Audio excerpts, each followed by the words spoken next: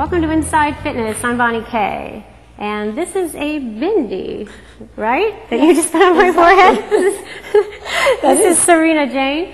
She teaches Indian dancing, but hey, it's not anything like you've ever seen before participating in. It's a fitness class called the Masala Bhangra workout. Wow, and this is something you put on my forehead as kind of a costume to get in the mood for the class. Exactly. And this class is amazing. Tell me about it.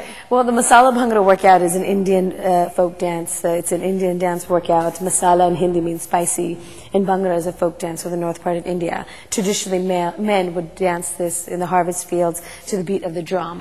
Go!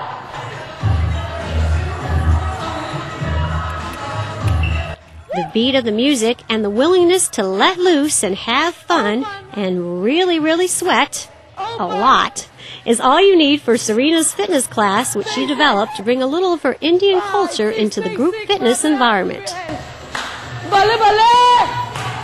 Arms up. This type of dancing is done during weddings and other celebrations in India and was featured in the movie Bend It Like Beckham. If you're looking for an alternative workout that burns a lot of calories while putting a smile on your face, I'd give this workout one big balabale shout out.